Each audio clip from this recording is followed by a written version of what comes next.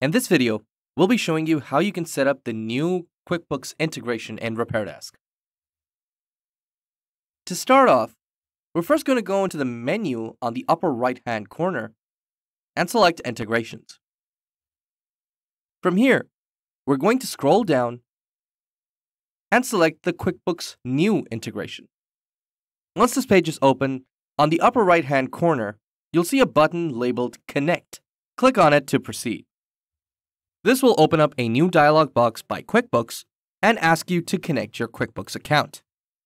Enter your login credentials and complete the connection as instructed. Once you're all connected, you'll be taken to the QuickBooks configuration page. Here, you'll see a number of options allowing you to connect your QuickBooks account with RepairDesk. Select the different options to connect your inventory assets, purchases, sales, and tax class between QuickBooks and RepairDesk. You'll also be able to connect store credits and loyalty points with any payment method you've defined in QuickBooks. For more information, please visit our knowledge base. When you're done, click on Save.